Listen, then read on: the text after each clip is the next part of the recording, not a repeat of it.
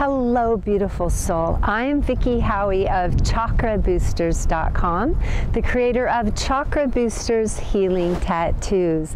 And today I'm coming to you from a small town outside of Enschede, Netherlands. I'm sure I pronounced that with a really bad American accent, so please put up with that if you're a native. But it is very, very chilly here, and I hope you can help me put up with the sounds around, especially the wind. It's a bit windy here. I want to continue our exploration into the divine feminine and divine masculine. If you haven't seen the video on the divine feminine, again, men and women have divine feminine and divine masculine. I've got my notes here. I need a few notes. In fact, let's put the glasses on, put the readers on. I did take some notes because I wanted to pick 3 main qualities for each of the masculine chakras. Now again, there's masculine in the feminine in women, and there is feminine in men, okay? So we actually have 3 chakras, masculine, 3 feminine, all of us. But then socialization and hormones, testosterone versus estrogen, for example, creates a lot of difference in the tendencies, okay? And that's not always the case because everybody's got different levels of these hormones, different levels of socialization and being cultured by family or your caregivers. So because of that, let me just pull up my notes here. Because of that, we're going to end up finding different, amounts that this applies. But I just want to be clear that men, you may relate a little more to the divine masculine and may feel more complete or on track when your divine masculine is healthy, but women, it's very, very important for you too. And if you are wanting to be in a relationship, keep in mind that if you're a woman, having healthy masculine will actually help you attract a healthy partner. And men having healthy divine feminine will allow or help you to attract a really healthy feminine partner. So let's look at the 3 masculine chakras. They are the root, the solar plexus, and the throat, the 3 odd-numbered chakras. And so what happens here is we have more contractive energy, and we also have an energy that is more interested in the external world, wants to succeed and do things out in the external world, versus the feminine energy in the sacral, heart, and third eye that is more about the inner world and relationships between people, which are usually a reflection of our inner world. So I think that's interesting. Okay, so the root chakra is the slowest, densest chakra. It's the red. It's related to earth. It's just very dense, very slow, which makes it the one who stays, the one who commits, the one who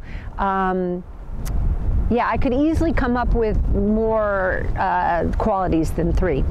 But let's talk about the quality of being committed, And this is really closely related actually to patience, because when we're committed to something, it actually brings up patience. When commitment looks healthy, it means we're able to actually commit to something that matters to us. We're not always running around avoiding it. But when we're overcommitted, okay, when this chakra, the root chakra, is overactive for the masculine, because this chakra is masculine, it looks like being stuck. And there's a famous thing where sometimes women will say, well, he's a couch potato. That's a masculine, that's a feminine judging a masculine quality, and or he's stuck. And these are both similar things of being in one place and being somewhat stuck in that place. So commitment, when it's overdone, it can be commitment to things that have changed, that are no longer as important. It could be commitment to things that have literally become negative or toxic in life. So there are times we have to let go of commitments, and when we have overactive root, we can be overcommitted, which looks like stuckness. It looks like yeah, just staying in something too long. And when there's undercommitment, it looks like from a man, it often looks like the player energy, inability to have a partner and a family or to have that and want your side gigs as well too. So the inability to commit comes from a underactive root. So usually someone who's got a lot of upper chakra energies, and usually the story is, I'm freer if I don't commit. But what I want to say about that is that when we commit, just like when a tree grows roots, we commit, our roots go down, they create more base in the ground, more roots, and then we can grow up higher and taller. So there's actually authentic freedom is an expression of deeper commitment.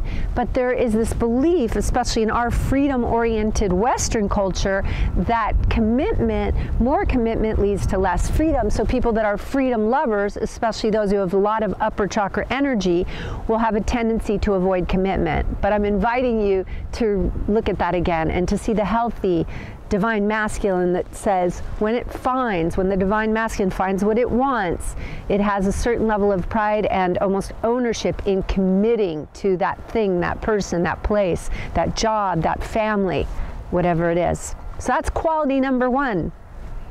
Okay, commitment. Quality number two is safety and a protectiveness. Now this is different than in the solar plexus where you fight. The warrior is in the solar plexus. In the root, it's not as much the fighting, it's more the guarding. Can you feel the difference? The protecting. This is the father who locks all the doors and makes sure the family has a safe place to be.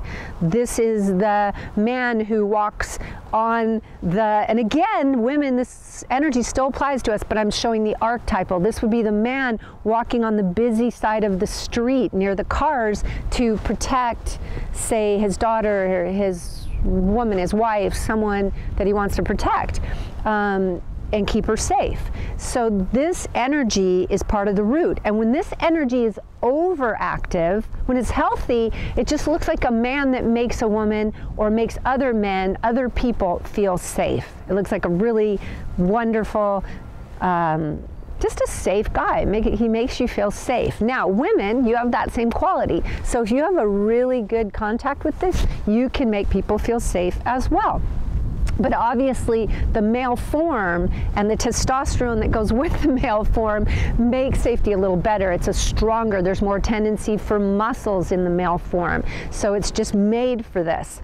But if it's overactive, it looks paranoid. It gets paranoid about whether someone will break in, whether there's not enough safety in the world, whether, 100 locks on the door, okay? So this getting unhealthy and toxic is where literally the mother or the father who has too much of this energy will make the child actually more scared of the world, because rather than just having a healthy level of I've got your back and you're safe, this parent will push the child to the point of you're always unsafe, you're always unsafe. Can you feel that? So that's the over.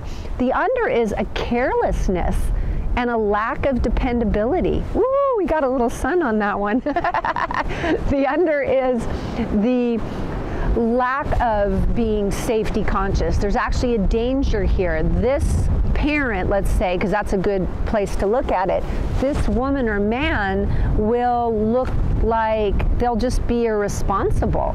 And if you have more upper chakra energy, it can be very hard sometimes to even really value the safety that can be necessary in this physical world.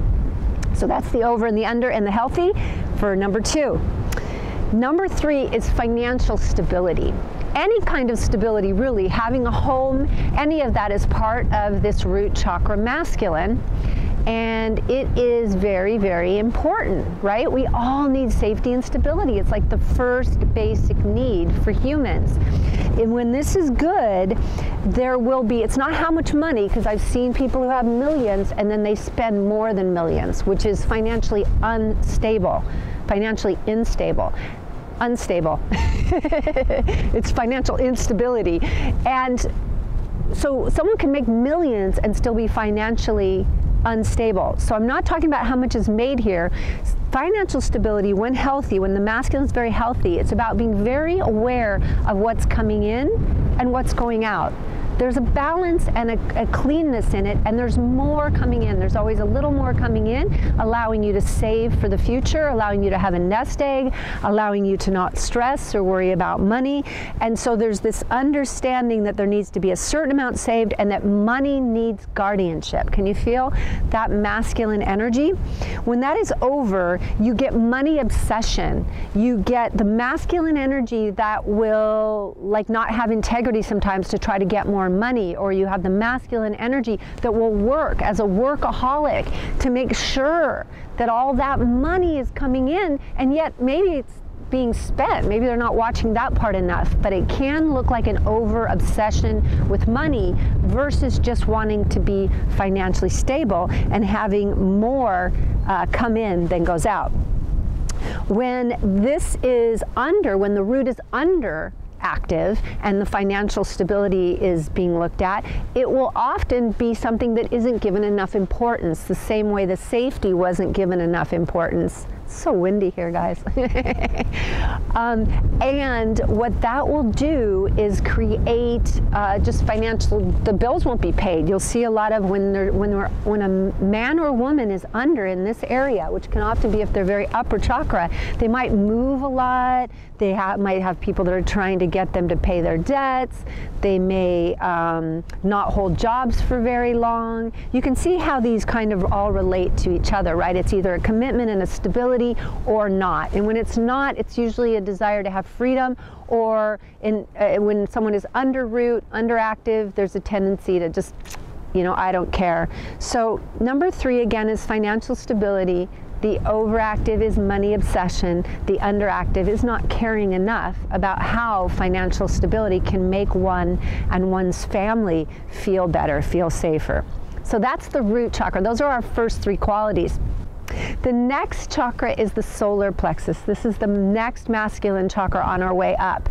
It's the middle masculine chakra, and it is very focused outward. It is fiery. The element is fire. It's got courage. It's the warrior versus the root chakra is just the guardian, like still and strong, right? Like the guardian of the wall. And the solar plexus is actually the warrior, the fighter, the one, if need be, will go out and make it happen. This is where action is taken. This is where focus is, direction, decisive decision making, just able to make it quick. This is leadership. And most of all, this is courage and bravery. So let's look at 3 of the qualities here. One of the first qualities here is there can be a healthy ability to set goals. Okay, to set goals and to meet those goals, or to go after those goals. This is where the goals aren't frightening, they aren't overwhelming, they aren't overdone like everything's a goal. It's just a nice, healthy balance. If someone is overly in their 3rd chakra, they may be so goal focused that the way the person in the root was so focused on financial stability, they've got obsessed with money. A person could get obsessed with their goals and never be able to live in the moment. This is the future chakra, the one that likes to have goals and go after them. And the weakness here, when it's overdone, can be an inability to relax and enjoy life in the moment.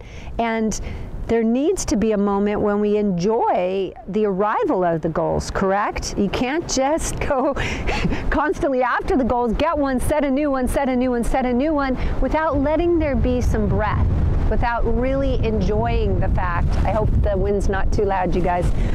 So the overactive, so this is our 4th quality, right? The goal setting.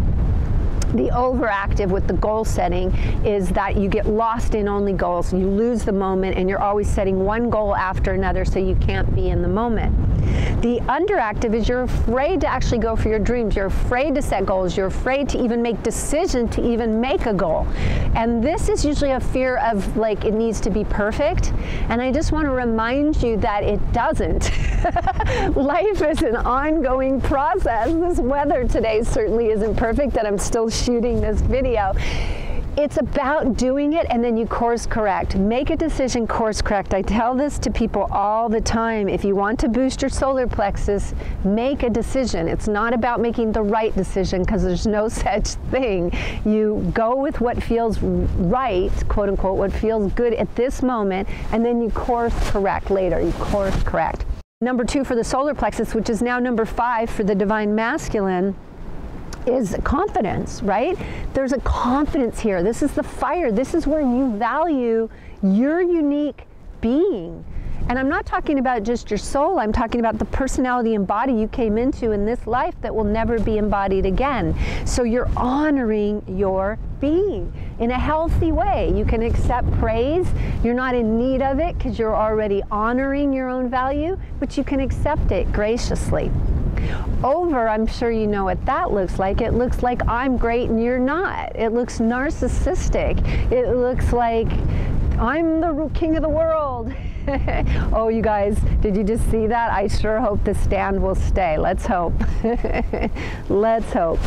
Okay, so overly is when it just goes crazy narcissist. Under is when there's no confidence, but most of all, there's not even value. You're not valuing the unique being that you are.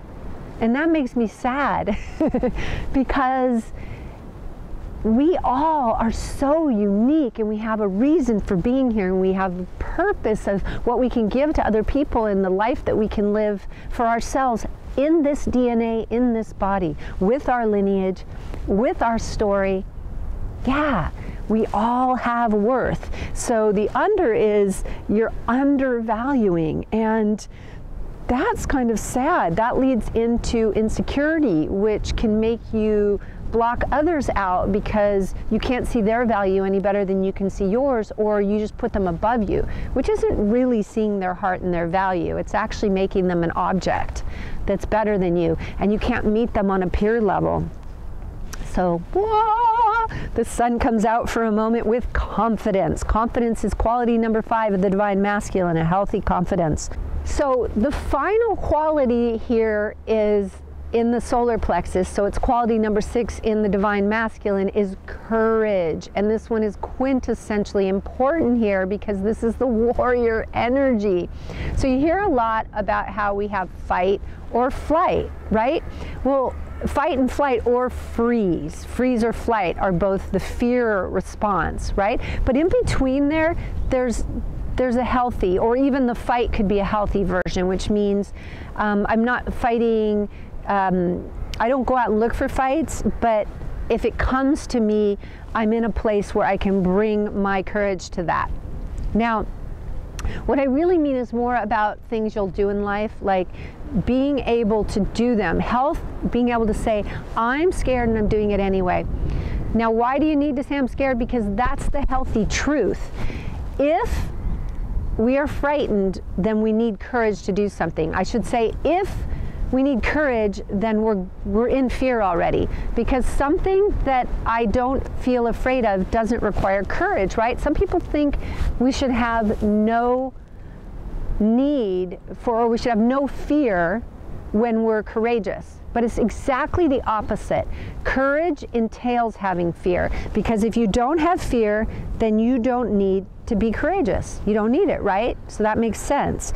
So this divine masculine quality is the ability to feel and be aware of your fear and still take action anyway. That's the healthy version. Unhealthy is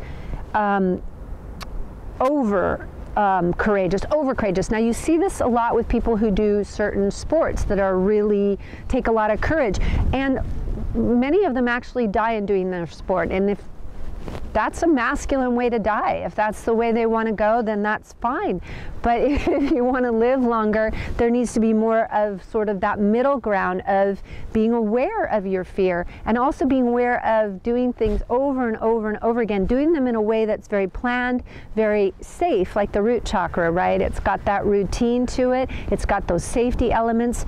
There's the movie where Alex, is it his last name starts with an H, and I can't remember it right now, but he climbs El Capitan, and he does it in such a root chakra way. It's like the biggest risk you could take to climb the face of El Capitan without any gear. If you haven't seen it, look up that movie because it's amazing.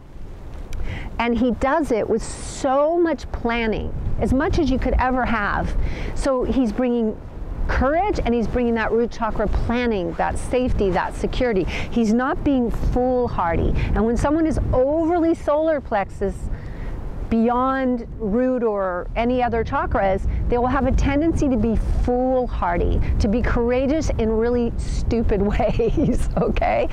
And when somebody is under in their courage and that quality of the solar plexus, they'll have a tendency to not do the thing they want to do because they're afraid to do it. And this happens all too often nowadays. And I really just want to say, one small step in the direction of your dreams, one small step that's a little scary. You don't have to take on the biggest version of that. Just one small step if you're underactive in that solar plexus energy, so that you can really begin to experience that part of your divine masculine. Okay, guys, that's number 6. So now we go into the last triad of qualities, and they're in the throat. The throat chakra is our highest masculine after it's gone from the root to the solar to the throat. And I just went up because you can't see the whole thing on camera. And the throat is where we hit the first of the upper chakras. So now we're in the divine masculine, we're in the spiritual realm. So the highest of the divine masculine, where the integrity comes in. The meaning of the name here is purity. It's blue. It's about sound and vibration and frequency. It's about our impeccability. It's about honesty, authenticity, purpose, and being an inspirational communicator about what you really believe in. So let's look at the qualities here. The divine masculine qualities here at the highest masculine are, first of all, honest and authentic. Somebody who's really willing to tell the truth and be themselves, man or woman. This is the courage of the masculine, to just be authentically who I am, not trying to be anything else. In fact, trying to become more and more myself. The over of this, when there's too much, is that someone is so much themselves that they're putting it on others, which means they're overly opinionated. They're overly like, well, that's me. Or they get stuck in that idea of they don't see themselves as a process, because the feminine energy sees everything more as a process. We're always changing. They see themselves as a noun, as a thing. I am this way, take it or leave it. So they can be kind of stuck or opinionated or this is me. Do you see what I'm saying? And that then it doesn't have the fluidity that it needs. And if they're under, then they can be a liar, or they can really stretch the truth. They'll tell stories. They'll literally say they can do things they can't do. They've had background education they haven't had. There's so many different things that you will see happen, but basically it's just they won't tell the truth. Okay, so the 8th divine masculine quality, this is the second one for the throat chakra, is purposeful. Having purpose, whether you're a man or a woman, to feel purpose in life and to go after doing and being what I came here to be and do is a very masculine thing. And it comes out of being who we authentically are. So it's a natural outgrowth of being honest and authentic. Can you feel that? Like if you're nothing but yourself, your purpose is literally going to blossom out of you. When it's healthy, it just looks like somebody, a man or a woman, who's really doing what they came here to do, really utilizing their talents and their skills, really being who they are. Oh, you guys, I can see the camera doing this. I hope it's okay. I need a stronger tripod. All right, so that's what it looks like when it's healthy. When it's overly purposeful, begins to look righteous, which means somebody is imposing their purpose onto everybody else. Like, my purpose needs to, you need to have my purpose too. And it starts to get very zealous, very overly righteous. Can you feel that? And when it's under, it's aimlessness. You can kind of feel it. The person might be someone who has under purpose qualities, has more of the toxic side of this trait, is somebody who might just watch TV all day to just, or drink or do things to take up space because they aren't going after their purpose. So they're looking for other things to fill in the time because they aren't going after their purpose. But it's a very wonderful masculine trait for a man or a woman to go after what you came here to share in the world.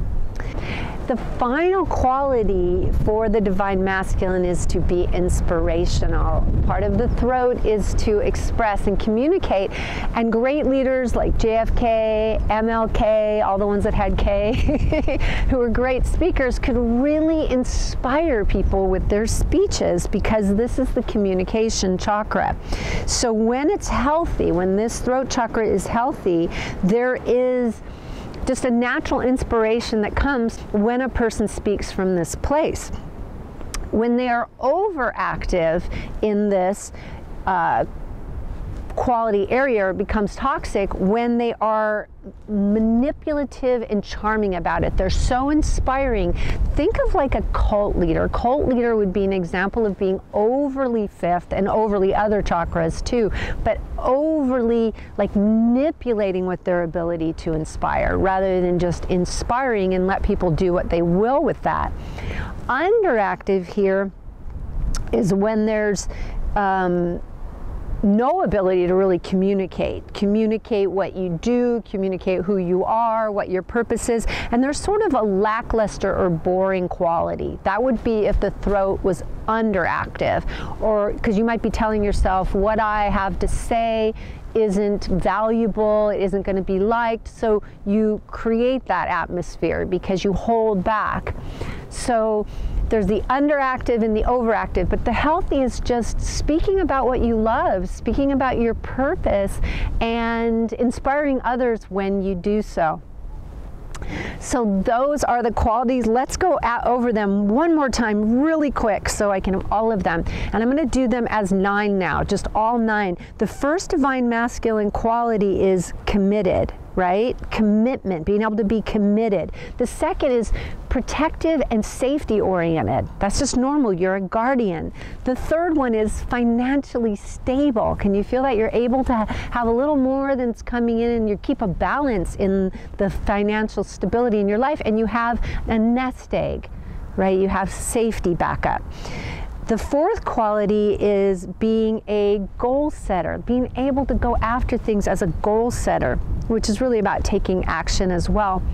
The fifth quality is being confident, understanding your own worth and value, that you're here and you exist as a unique entity, and that gives you value in and of itself. The sixth quality is courage. Being able to be the warrior, that solar plexus warrior, and go after something even when you're afraid, especially when you're afraid, because that's the only time you actually need courage. Quality number 7 is being honest and authentic, not making up stories, just telling it like it is. Who are you and what are you about? And number 8 is being purposeful, a beautiful quality. Really feeling that you're doing what you came here to do.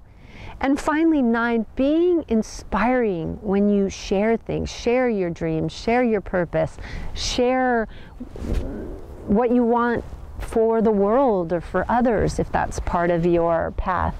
But just being inspiring, being aware of the way in which you communicate so it is in an inspiring way. So that's it, guys. Those are our 9 qualities for the divine masculine. I hope you saw the 9 qualities for the divine feminine. What I want you to keep in mind is, as you do these or look at these and assess these, please be loving and kind to yourself first of all, and just know that if any of these areas are underactive or overactive, it's simply because at some point in our life we had to get our needs met, is the best way to put it. Like we were either hurt, there was a trauma, or we needed needs met. So we may have shut down a chakra, or we may became overactive in it. And it's really, really important that you love yourself through any of it, and that you just see it all as a fun little cybernetics, something to play with. These are just touchstones. It's not about right and wrong. They're just touchstone things to see if we feel like we're on path and unfolding into our highest. And in this case, it's our highest divine masculine. In the other video, it's our highest divine feminine. We do both. I'll put my notes away here. You do both like this. You got 3 masculine chakras, 3 feminine. You bring them together, and there's just a full life there. You're living to the fullest of your abilities in both your masculine and your feminine. And that's what I want for you. Thank you for going on this journey with me, and I will see you on the next video. Have a blessed week.